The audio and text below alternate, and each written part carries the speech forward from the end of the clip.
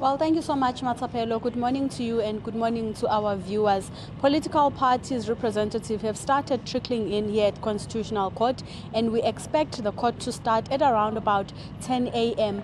But we've listened to some other political parties earlier on, for example, the Congress of the People, sharing with us how they feel about this whole vote of no confidence being done in a secret ballot, even saying that actually voting in secret is actually a right for everyone so that they are able to vote with their conscience, so that they vote according to how they feel, not according to how the other person has forced them to do so. But however, to elaborate more now on how the Democratic Alliance feels about this day, I am joined by Mr.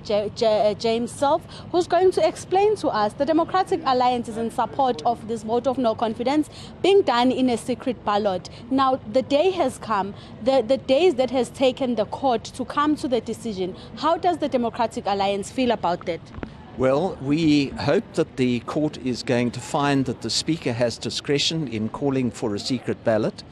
We believe that that is the right outcome because, in principle, people are elected to represent the voters, and the voters have the right to know how their representatives voted. Therefore, for the most part, there ought to be an open ballot.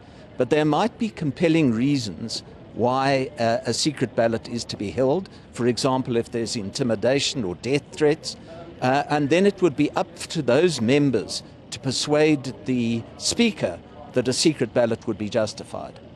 Now, Mr. Selfe, in terms of now, should the court grant this permission for the Speaker to have that discretion, should she now say, it is my discretion as the Speaker, what's the next step forward if she does not allow the secret ballot? Then people who feel intimidated or in other ways forced to vote in ways that they don't feel comfortable with must go to the Speaker and produce evidence. And then if the Speaker persists in that, then those people must take the Speaker to court for not exercising her discretion in a rational way. Now, Mr. Selfe, it has never been done before, the vote of no confidence, and there's no law that stipulates as to how the voting should be done. Now, regardless or besides the threats for those other MPs, what are some of the reasons also that has made you support the UDM in this call for a secret ballot? Well, let me correct you. We are not involved in this court case at all. We said that we would abide the outcome of the court. We recognize that this is a complicated issue and that there are arguments both for and against, but our view in principle is that all votes in the National Assembly should be open to the public, because it's the public has a right to know how their representatives voted in every situation. And for that reason, it is only in exceptional circumstances that we believe that a secret ballot is justified. And just the other day in the Mogale City Council, they used a secret ballot in a motion of no confidence, and we believe that that was not justified because there wasn't any evidence of threats or intimidation.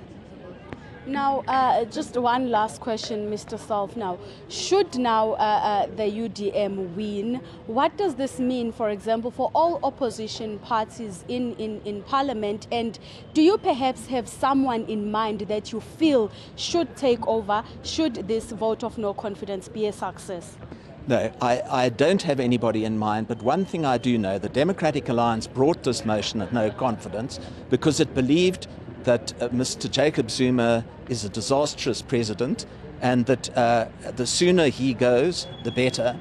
But we do believe that there's no one within the ANC that can self-correct that organization, and that what we really need is a new government, and that is why we are working so hard towards 2019.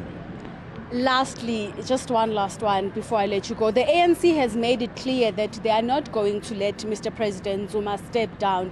They even gone further as the Secretary General, saying that the ANC has ruled that they are not going to force him to step down. So that is the organizational decision.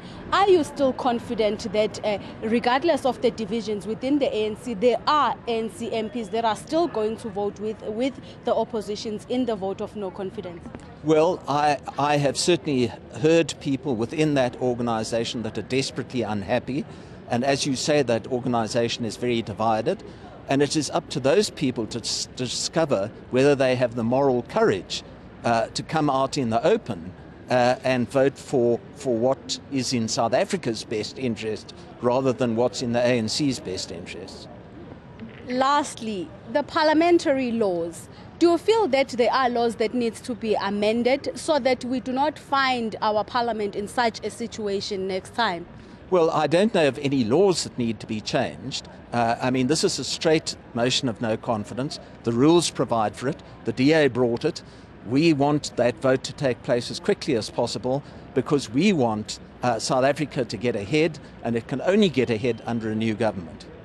Thank you so much, Mr. Selfe. Well, that was the Democratic Alliance representative, Mr. James Selfe, explaining to us that as the Democratic Alliance, they are still very much confident that indeed some of the ANC MPs will vote with them in the vote of no confidence to take out President Jacob Zuma. However, none of the political parties are coming out with who exactly should take over the reins if or should the vote of no confidence should succeed. Well, thank you so much for that update, Nomosa. We will definitely get back to you again for the latest developments with regards to the judgment which will be delivered by the Constitutional Court. 8 and 7 reporter Nomosa Pongula joining us live from the Constitutional Court with more details on the secret ballot case.